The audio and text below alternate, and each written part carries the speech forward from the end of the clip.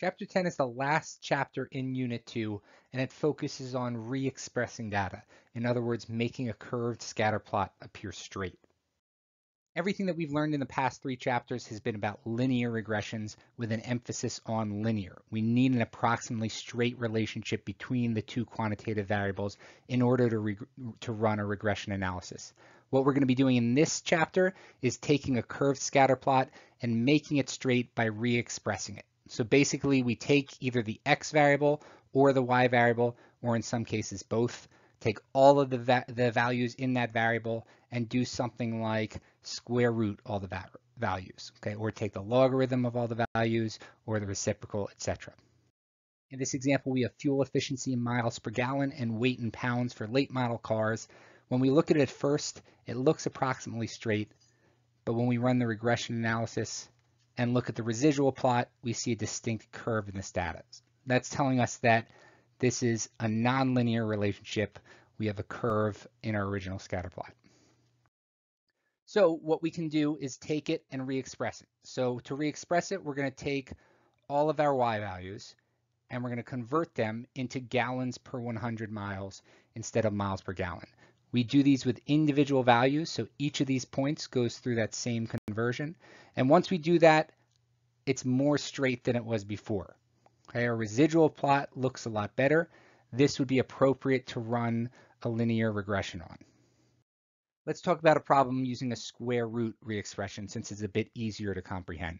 So if we were to re-express our data with square roots, let's say we were to take all of our y values, each individual y value gets square rooted, and we have a whole new set of coordinate points, where instead of xy, we have x and then square root of whatever that y value is.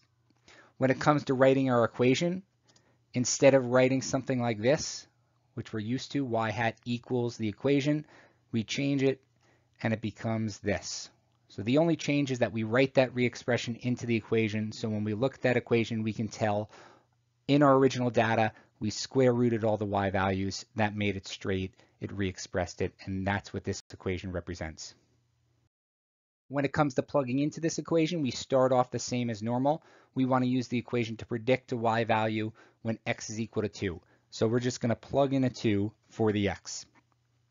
That's going to give us the square root of y hat equals 14.2.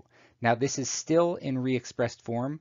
So if we want to get an actual predicted value for y hat, we want to get that y hat by itself, which means we need to reverse the re-expression. So we would square both sides.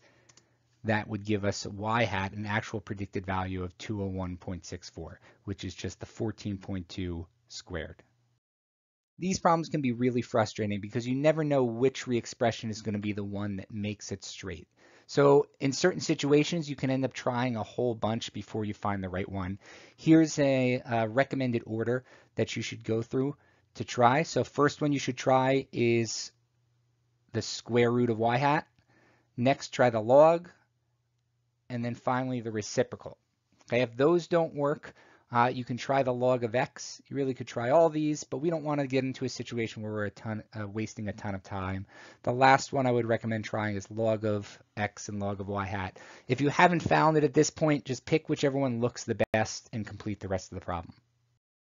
As for what can go wrong, we can't re-express data that has a lot of curves. Something like this, we would want to break into subgroups like we did in Chapter 9.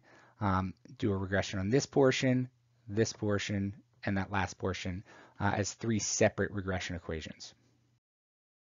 And lastly, one of the other benefits of re-expression is that it doesn't just work for scatterplots. It also works for other things like equalizing spread, making distributions more symmetric. So here we have a distribution showing assets.